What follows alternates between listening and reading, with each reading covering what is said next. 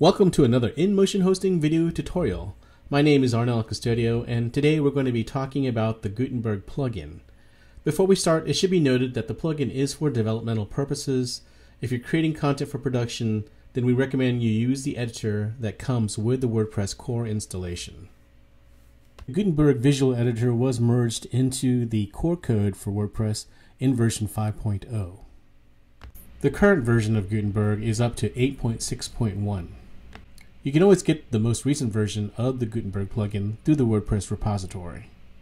Once you have the plugin loaded, you'll immediately notice the difference in how the editor interface has been restructured.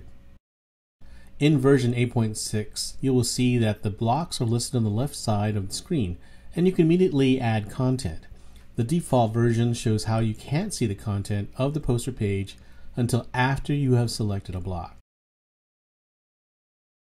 So here you can see that we have the Gutenberg plugin loaded, and you can see the area here for where you can immediately start adding content, and then all the blocks for the Gutenberg interface is on the left.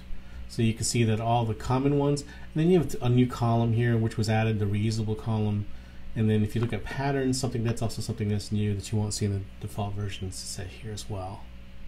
If you were to click to add any of these, you just have to click on it there, and then it'll appear immediately in the content window.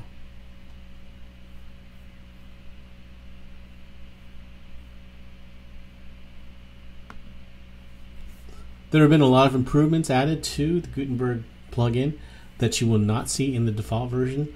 To learn more about these improvements, make sure to go check out the WordPress GitHub page for each of these plugin add-ons, or you can also learn more about it by having a test installation of WordPress and loading the actual plugin.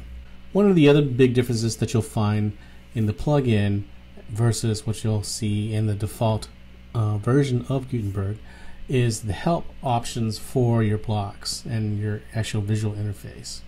So if you actually come here, you'll see that these are all just the blocks that you can add to your site using the Gutenberg interface. So if you go up here to the top, you can also go to something called help, and here you can see that they've actually modified the way help is available. When you look at the default version, you'll see that there's immediately a description of the block that you're looking at. They've basically made it more contextual, where if you roll over it, you'll see it pop up as you go over each block. This ends our video tutorial on the Gutenberg plugin. To learn more about its use, make sure to check out our WordPress education channel in our WordPress support center.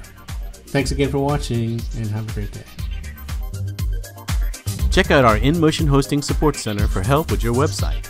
We provide thousands of step-by-step guides, videos, and much more to lead you towards making your online project a successful one. You can find us at www.inmotionhosting.com/support.